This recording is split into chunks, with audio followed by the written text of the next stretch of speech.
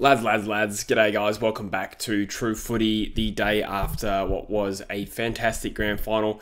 I am a little bit worse for wear. I wish it was because I had been out drinking and having a good time, but instead stayed up late editing the vlog, which is now out on the channel. You would have possibly seen that somewhere. Finished editing, did the thumbnail, crawled into bed at around 2:36 AM, and I got a call from Caden McDonald. Now, in any other circumstance, probably wouldn't have taken that call, but when Caden McDonald's just won a flag, there's no way you don't take that call. So that was awesome. Had a good chat with him, spoke for about an hour and a half, and went to bed about 4:30 by my estimation. So, I hate my life right now. I'm an old man, I'm too old for this. But a big thank you to everyone who, generally has supported the channel lately, but also jumped on the True Footy live stream for Grand Final Day. It was a massive amount of fun. Always my favourite day of the year. Really appreciate you guys dipping in, and even a few donations as well, which I really appreciate. And I want to shout out Logan Horton in particular, donated $80 to the channel as well. So thank you so much, Logan. You've been around for ages and far too kind. So I just wanted to give you a particular shout out. It was a really good grand final. 74 points won't sort of indicate how good that game was. People, you know, in the future will be looking back on 2021 and think, oh, that was a bit of a stinker. That must have been shit to watch. But it couldn't have been further from the truth. It was a seesawing contest.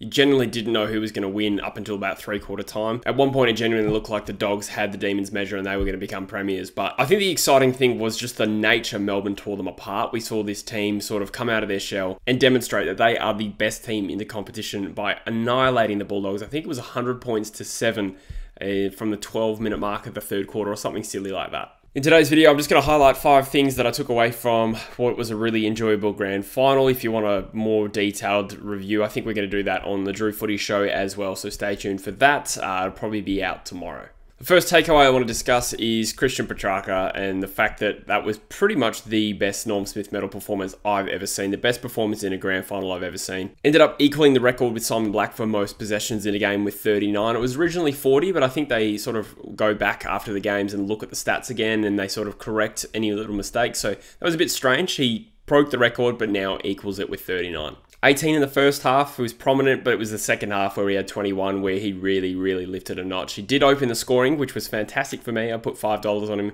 at $14 odds to be first goal scorer, so he won me $70. So I was up and about, and the way he really lifted when Melbourne needed him was the most inspiring part of that performance. The D's almost looked down and out in that third term, and when they were trailing by 13 points, he won a centre clearance that led to the Bailey Fritsch goal. Then he won the next clearance from the centre, and that ended up in the Ben Brown goal. Then, of course, there was that ripping goal he kicked himself, which was incredible, deep in the pocket. Like I said, it was an unreal performance, equaled the record, and had something like 900 metres gained to go with his 2 goals. Insane. He also had 9 clearances, 24 of his possessions were contested, and 15 score involvements. That is insane, with 11 inside 50s as well. So he kicked 2 goals, he had 2 goal assists, he was everywhere and was the match winner. Now, I've been saying for a while, I think Bontempelli is the best player in the competition, and he had a very good grand final in most respects with 3 goals and 25 posies. But a lot of people say it's the big performances in big games, big grand finals that define you, and Petrarca has just outdone Dusty Martin in last year's decider. So I'm not making any big calls as to whether now he's the best player in the game, but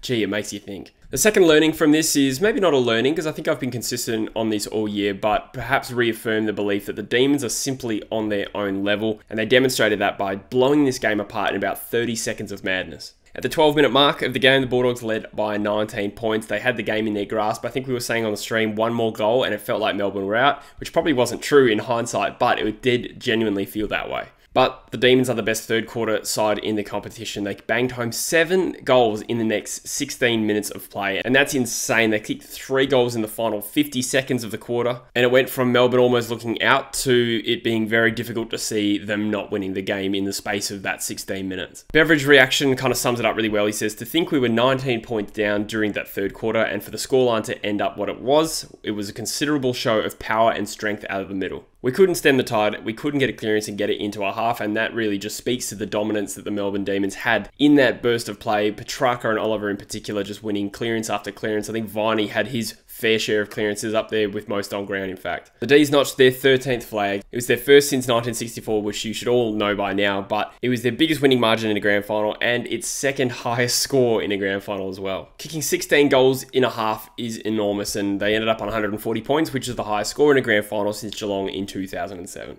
Bailey Fritsch has had an amazing year. He kicked 6, was unlucky not to win the Norm Smith medal. I mean, I definitely think it should have gone to Petrarca, but when you kick 6, and in fact, he's the first player since Darren Jarman in 1997 to kick 6, you're always a little bit stiff when you don't get a Norm Smith medal for that. But it was an incredible performance by so many Demons players. The third takeaway from this game for me is probably the fact that we really don't need to feel bad for Adam Treloar anymore. I think he is in a really good spot. As you recall, at the end of the 2020 season, rumours started to circulate. He was going to leave Collingwood willingly to go to Queensland to be with his partner. Then it turns out it was actually Collingwood that were maybe driving a trade out of the club. Treloar came out and said he didn't want to trade. He still had 5 years left on his contract, and for sort of mental health reasons, he decided he needed to be closer to Victoria. In the end, he got traded to the Dogs for what I would say is kind of peanuts for a player of his caliber. It was pick 14 and a future second for Treloar, 26, 33, and 42. So more or less, it was roughly a second round pick they got for a player like Adam Treloar. The reason I'm saying you don't need to feel bad for him is look where Collingwood are now, and maybe they made the right move for their list. I'm not particularly supportive of the way they handle that situation, but Adam Treloar just played in the grand final. And even though nobody was realistically considering him a Norm Smith chance because, you know, there were so many players that played well, but he had 3 goals and 27 possessions and really did his best to lift his side in that grand final. To be honest, I think with the Bulldogs, the way they're set up at the moment, you'd way rather be at the Bulldogs than you would at Collingwood. On a similar note, Ben Brown is a player that was pushed out of North Melbourne, and I thought perhaps it wasn't a great move from North's perspective, but it's ended up being a masterstroke for Ben Brown in terms of his career. I thought it was a strange one to trade out Ben Brown when in 2017, 18 and 19, he finished 3rd, 2nd and 2nd in the Coleman medal. He kicked a combined 188 goals across 66 games, which was more than any other key forward in the comp. And while North obviously have a new strategy of, you know, going for youth at the moment, they traded him for more or less pick 33 when you do all the algebra on that. And I'm sure some North fans out there will say they'd rather have the draft pick, but if you're going to trade a player who's, you know, statistically elite, at least do it when he's worth something, not when he's worth, you know, pick 33. Anyway, the point isn't to rag on North, it's more just that it's incredible to see that Ben Brown was pushed out of the bottom place club. He wasn't particularly valued. He goes straight to Melbourne and they win the flag in his first year. So he's a lucky man, and he's going to have some competition with Sam Wiedemann signing on for another couple of years, but I'm sure he'll say it was all worth it, and he's already got a premiership medallion. And the final short point I'll make out of this grand final is a point that I touched on in my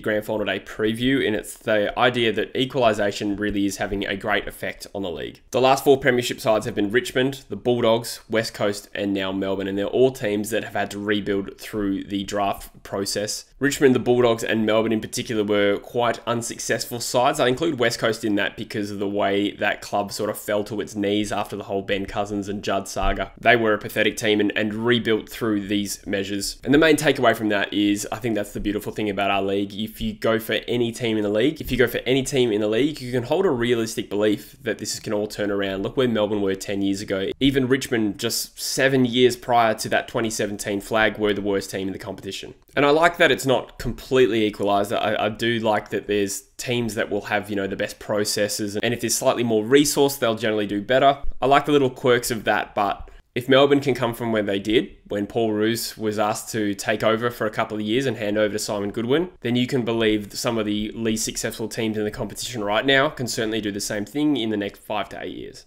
And that's great, and I use the English Premier League example. If you go for Everton your entire life, the chances of you ever winning the Premier League, aside from like a Leicester City event in 2016, the same level of hope is not realistic. So it's a wonderful result for the league and a very inspiring example to us all. Anyway, guys, that is my 5 takeaways from this AFL Grand Final. It's been a terrific season. I'm kind of a little bit gutted that the season's over, but obviously there's still, you know, a whole new season's beginning with the draft and trade period as well, which I'm looking forward to covering. I don't know what I'm going to do with myself now. I need to get some sleep, to be honest. I'm still wearing the shirt from yesterday. Like, I'm a mess. This is a joke. But as always, guys, really appreciate your support. I'll see you throughout the week. We're still going to be making content. We're going to be doing the True Footy show, and God knows what videos I'm going to come up with this week. But hope to see you there. Hope you enjoy the video, and I'll see you soon. Cheers.